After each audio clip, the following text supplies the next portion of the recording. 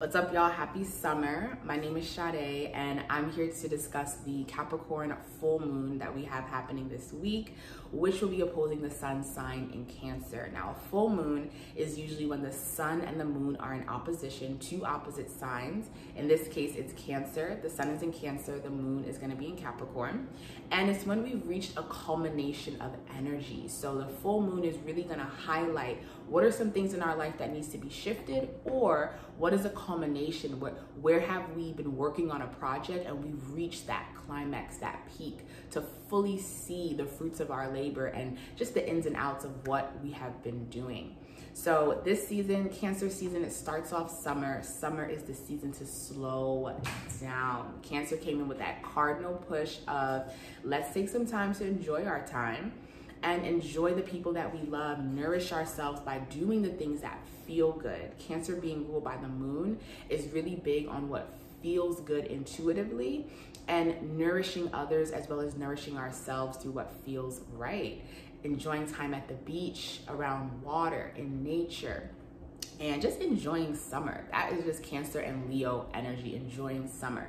Capricorn now comes in and says, look, we can enjoy the summer, we can have fun, but there has to be boundaries around some of the things that we're doing. We need a little bit of discipline still, because it's so easy in the summer for the days to all kind of blend in and we're just one big blob of pleasure. But Capricorn is like, look, we can have the pleasure, but we need the work, right? And this full moon energy can also be if you were working on a creative project like myself. I have been working on a creative project and it has finally reached its peak and its culmination, and I am able to fully see, wow, this is the step-by-step tangible acts that I have taken, and this is the manifestation of those tangible acts. So Capricorn energy can work in both ways. What are we building towards, and what have we built that we can now stand firm on? Capricorn rules stability, foundation, structure. So maybe even implementing a morning routine to help you feel that you have some summer stability and things aren't just kind of flowing and blending into one another.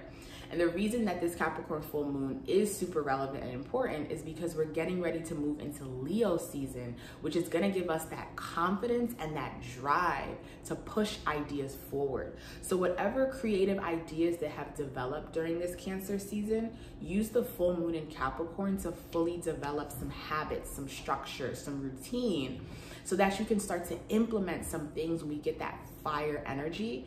And really, once we get into Virgo season, see the earth energy, the manifestation of, all right, we're getting into fall. I got my ideas, I got my contacts, I've got things in order. Now I can come into fall with a little bit more stability. So that's all Capricorn is bringing. Nothing to fear too much, but having a little bit of boundaries, some discipline, some structure, and still enjoying our time in the sun. So hope y'all all are having a great summer. I'll be back for the Leo new moon energy, Aquarius full moon energy as well as we shift into Leo season. All right, y'all, peace.